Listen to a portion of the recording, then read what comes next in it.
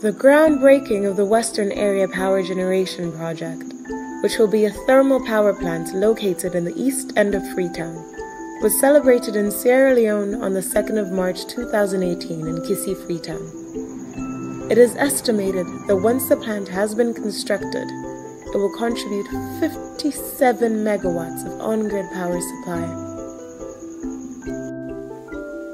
The CDC Group and TCQ, who are the owners of the project, were present, along with Globeleq, who will be overseeing the construction of the plant. Leading the event himself was the President of the Republic of Sierra Leone, Dr. Ernest Bai Koroma. Other dignitaries present were the Minister of Energy, Mr. Henry Macaulay, the Minister of Information, Alpha Khan, and the British High Commissioner to Sierra Leone, Guy Warrington.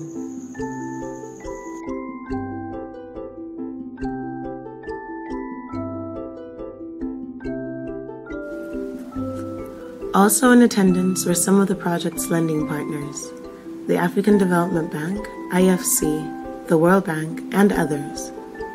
Local chiefs and community members were present to officiate the groundbreaking. This special report was brought to you by Insight Media and Communications.